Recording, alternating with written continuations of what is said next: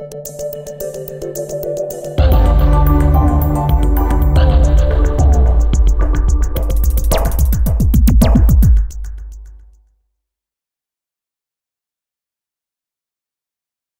of the most powerful verses about money is in Proverbs 22:7. The borrower, listen carefully, the borrower is the slave of the lender.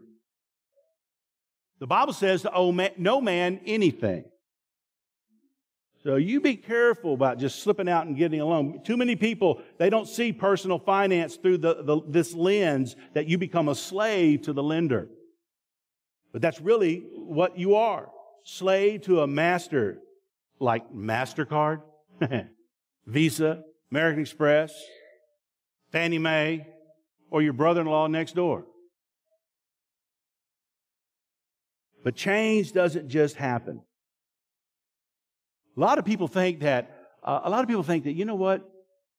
As long as I can make the monthly payment, you get that car down low enough where I can make that monthly payment and still make the payment on my boat and my new house, I'll buy that. And you know how it works.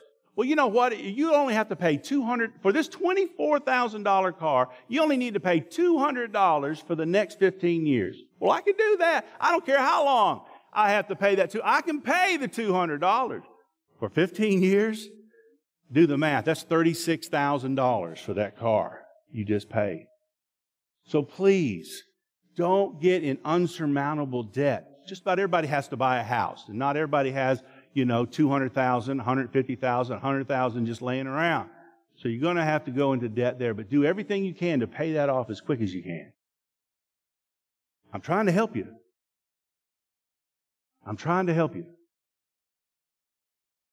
Change doesn't just happen.